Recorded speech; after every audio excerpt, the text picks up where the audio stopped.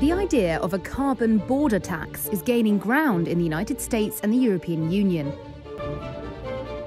The idea is to impose additional costs on high carbon imports, such as steel and aluminium, that come from countries with less strict climate policies.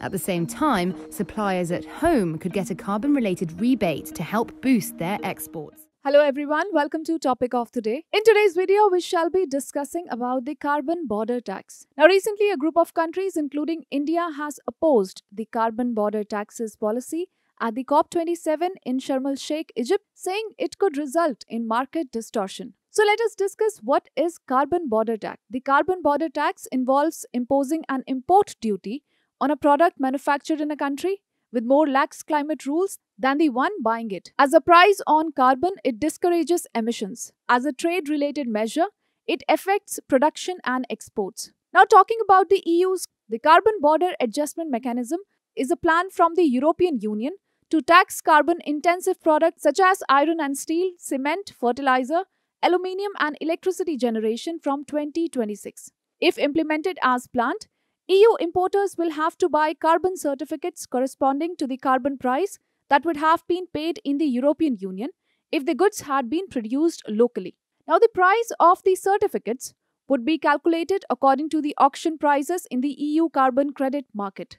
The number of certificates required would be defined yearly by quantity of goods and embedded emissions in those goods imported into the EU.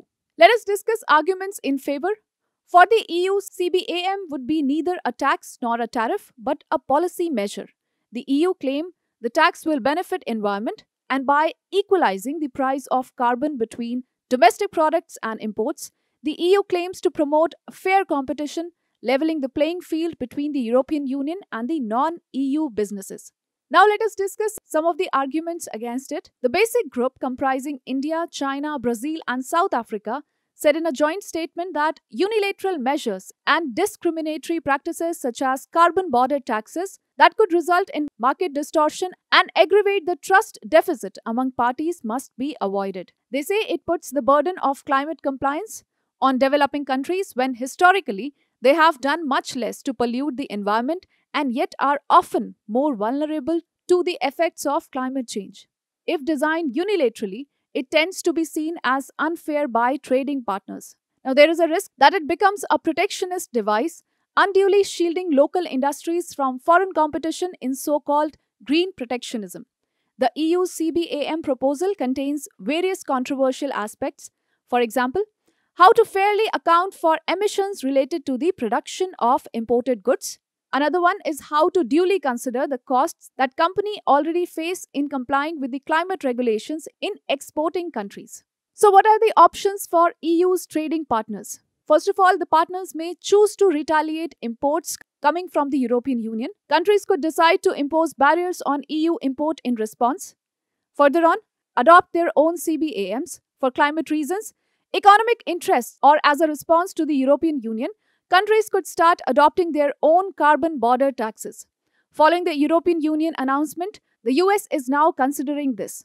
A similar scheme is in the making in Canada. Further on, partners may challenge the EU CBAM. Trade specialists have been discussing the consistency of the European Union proposed mechanism with multilateral rules. A World Trade Organization dispute against the EU is possible. Moreover, the partners may choose to negotiate exemptions with the European Union. It may seem reluctant though. Negotiating exemptions with the European Union ultimately means bowing to a scheme often seen as an imposition from the European Union on others. Well, this was a little bit about the topic. Now let us take up one practice question on the same.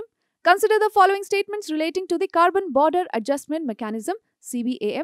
First, it is a plan from the European Union to cut tax carbon-intensive products such as iron and steel, cement, fertilizer, aluminium and electricity generation from 2026. Second, under it, the European Union importers will have to buy carbon certificates corresponding to the carbon price that would have been paid in the European Union if the goods had been produced locally.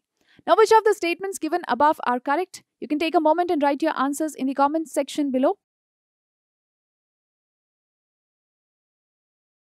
So as we know, both of the statements are correct with respect to the CBAM. Therefore, the correct answer is option C, that is both 1 and 2. And with this, we call it a wrap of today's edition of Topic of the Day. I hope you liked the video. For further details, you can also check out the daily current affairs section on our website. And for more such videos, do stay tuned to the next IAS YouTube channel.